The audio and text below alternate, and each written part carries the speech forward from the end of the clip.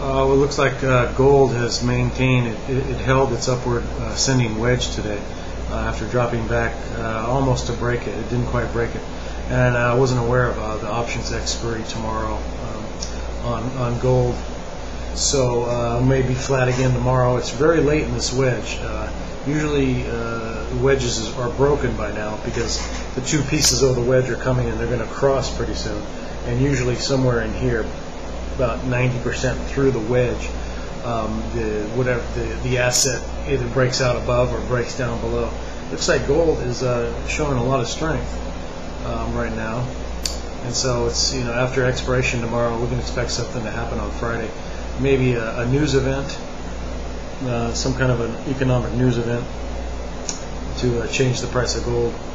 And I'm not really looking at silver right now. I know if gold breaks out above this, then it'll put even more pressure on silver to rise too. So I'm watching gold right now, the GLD actually.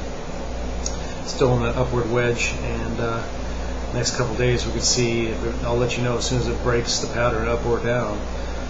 If you wanted to go short, or if it breaks out above this wedge and you don't have any yet, that's a definite buy signal. So also I wanted to mention a couple things that are going to my mind. And talking to people, giving me all their opinions and everything, and I keep asking myself what the truth is, and why is my opinion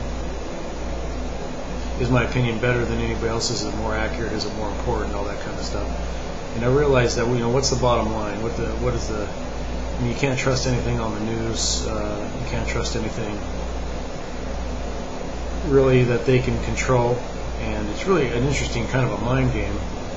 But the way I figure it is that, it's like the game of chess. When everybody knows how to play chess, you have to do something to fool your opponent or make them think you're doing something you're not in order to gain the upper hand. And that's pretty much what the government does to us, or Wall Street, or you can pick them. The people with the money and the power, they got that way because they had to use leverage against someone else. That doesn't mean they did anything wrong. When you're an employer and you have employees, you're using their labor to make money from their labor. There's nothing wrong with that. But the point is, the government uses the leverage to keep us dumbed down, to keep us ignorant, and take advantage of us. And basically, I think it just boils down to the competition for energy. Really what it is power, money and power. It's just always a competition for that. And they won't actually come out and say, we're in competition with you all for money and power, for power, ultimately, energy.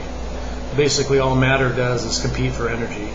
If you have a lack of energy, you're dead. And so it's always a constant struggle for energy.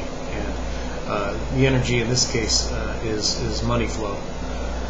So money gives you power, and power is energy. So basically, just it's pretty much a struggle for power, and they manipulate these markets down. They keep us dumbed down. They try to fool us. They try to get the upper hand, and it's a constant struggle to. Well, if you know what they're doing and they're getting the upper hand, then you can invest properly, like buying silver and gold. And pretty much there's no way else they can fool all of us anymore. And more people are waking up to the fact that they have to obey the math just like everybody else. And I was reading the comments on this one article I read, and people are coming out and saying, if you're stuck on a deserted island, you'd need food and water, your silver would be worthless, your gold would be worthless.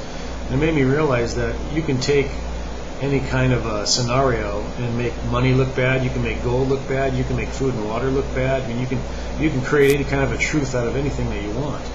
So your opinion, including mine, is all subject to your perspective. So you have to ask yourself, what is your perspective? Change your perspective, and your opinion changes. So you want to hold on to an opinion, any opinion, and your ego says, I have to be right. You have to take a look at your perspective. The perspective I use is math. I just use the bottom line math that no one can argue with. You can't argue that 1 + 1 = 2. But the government, they do. They use the fuzzy math. They say, well, 1 what? We're talking about 1 week plus 1 day. That's not equal to anything. That equals 8 days. So 1 + 1 = 8. They can create any kind of a mess you want. It's all a mind game. And you've got to boil it all down to the basics and say, look, I own something real, and there's no way that can be wrong. So that's what I do.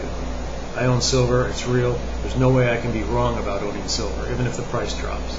I own something real, and the government works on something that is not real. They work on illusion. They're illusionists. So I don't want to own the illusionist or the illusion. I want to own the stage that they have to stand on. That's what I want to own. So buy your metals, and I'll talk to you. I'll keep you updated on this gold thing. See which way it breaks out.